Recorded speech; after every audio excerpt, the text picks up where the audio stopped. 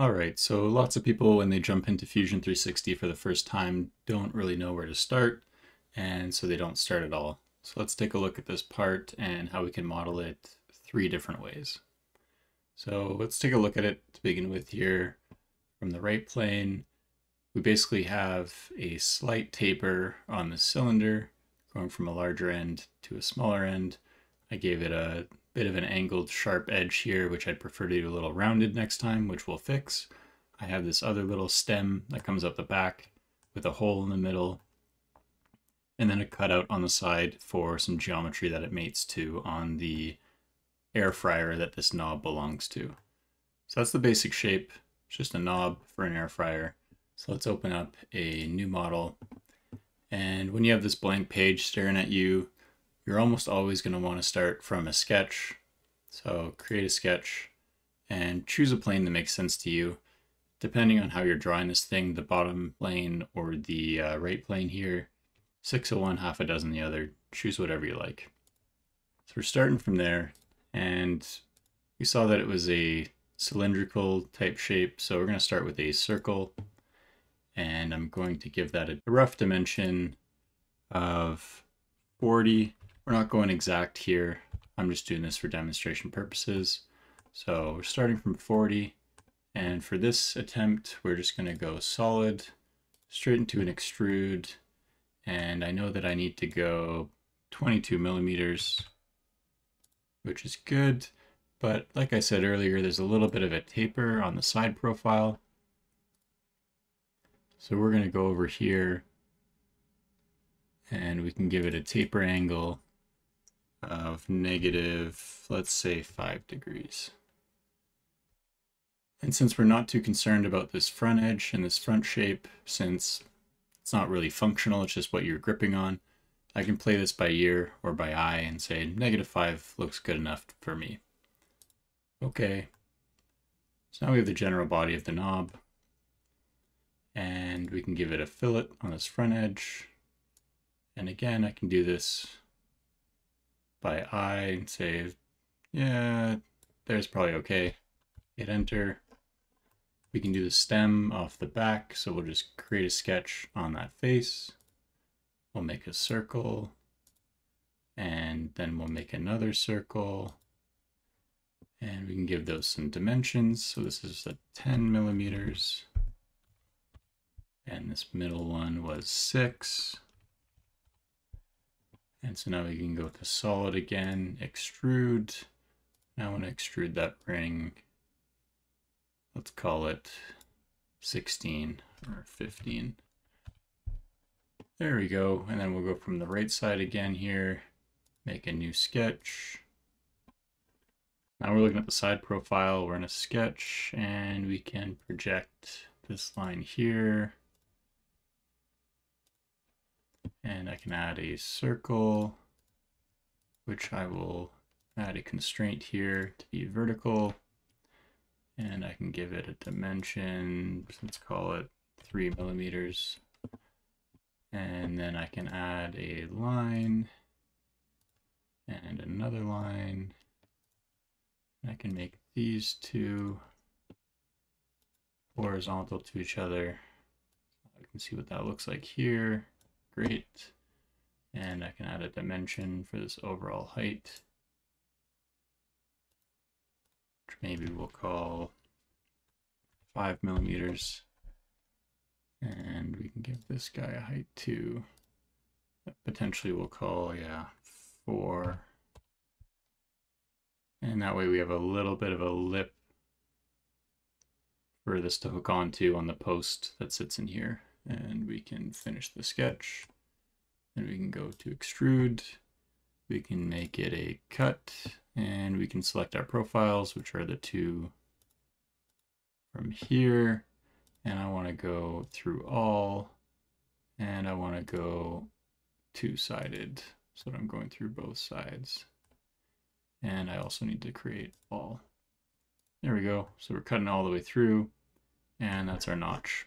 So that's our first way to go about this. And we have the basic geometry. You could leave it there, send it to your printer, print this off, and it's completely functional. But let's look at a second way. So we've opened up a new part, and the second way that we're going to approach this is as a revolve. So I'm just going to revolve around this blue axis in the middle.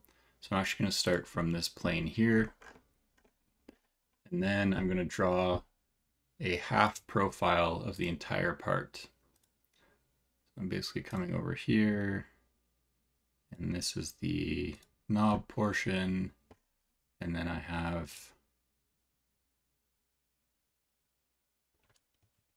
don't actually want to go there. Then I have the stem that comes off the bottom, and now we can start adding a bunch of dimensions. So I know that I actually want to turn this into a center line, I believe, because then I can make some better dimensions.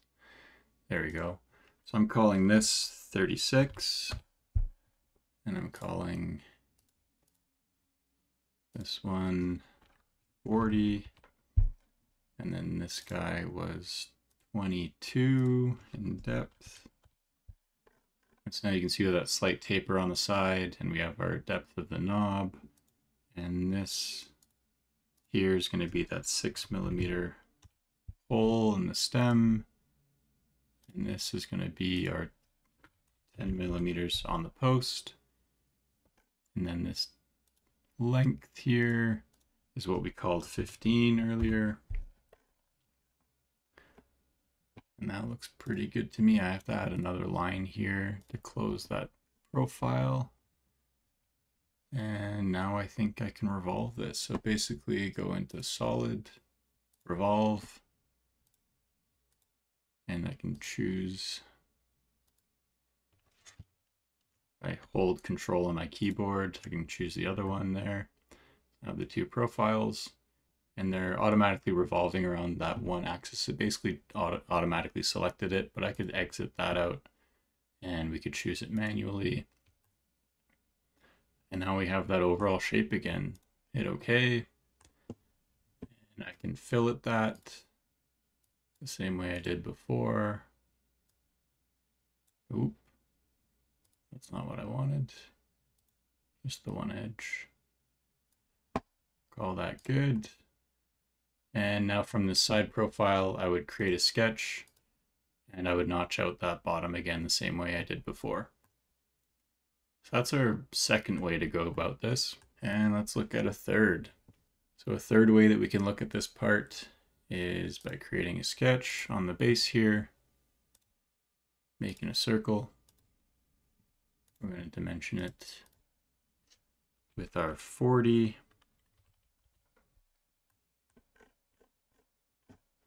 That's good for now. I'm leaving that behind. And then I'm going to create a offset plane. So offset plane of 22. And now on this plane, I can create another sketch. And I can make another circle, which is our 36, which was that smaller face. Good there. Now we can create a loft. So loft is just going to try and connect these two shapes the best that it can. So profile 1, profile 2. And that looks pretty good to me. I'll say OK. I'll just get to the bottom here, sketch. We'll do circle. And this stem we can do differently this time. So we'll do 10. And we'll do an extrude. We'll extrude it out by that 15mm. So it's solid. And now we can make another sketch on the face here, which is going to be the hole, which is the 6mm. And now we can do an extruded cut. So extrude that guy as a cut. And then this way you could control the depth. So maybe you wanted to go further into the part, or maybe you wanted to go a little more shallow. So that just gives you a bit of different control there. We can say maybe we just wanted to go 10 into the little shaft that sticks out the back there. So that looks good to me. And we can do the same thing on here. We did the little fillet. So there we go. 2 millimeters maybe. And here's where we're going to deviate a little bit more. So we can do an offset plane from the top here. And we're going to go 3 millimeters down. And now I want to cut this part, this body in half based on this plane here.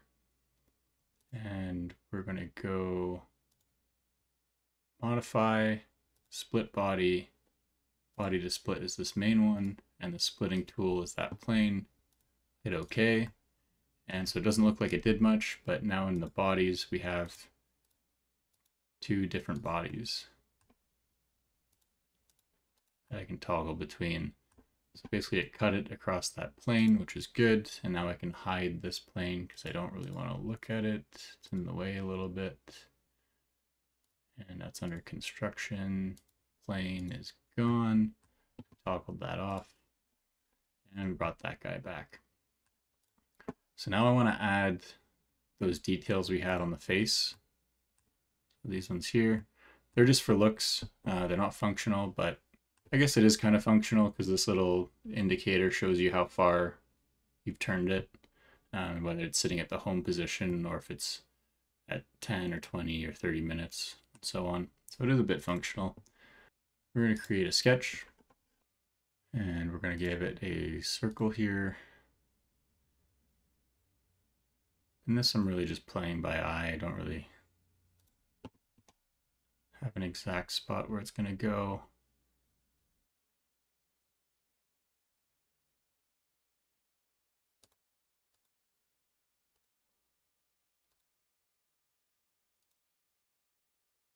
A little arc here. I want to make these two horizontal to lock them in. That looks pretty good to me. I'm going to do a trim to get rid of that guy there. So now it's just one profile. And then we're going to create a slot. So slot's a pretty handy drawing tool. That's going to be our little dial indicator.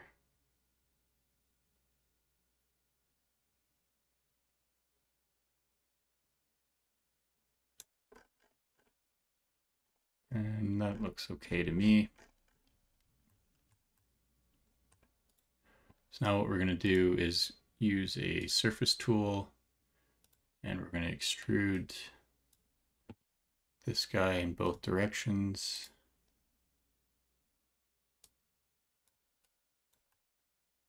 And then we can also use this one in both directions.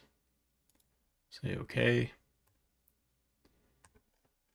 And then I like to hide this body. And we're going to use that cut tool again. Split body.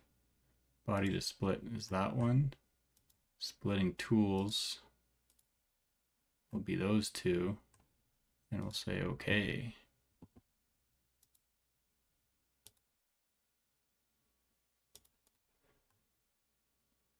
Yeah, I think I ran into this last time where it would only let me do one at a time.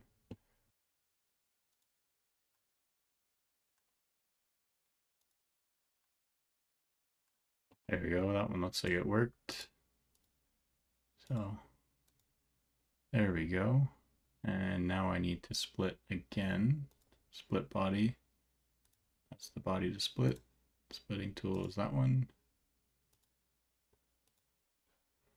Okay. And there you go. So it doesn't always work perfectly the first time, but we got around it.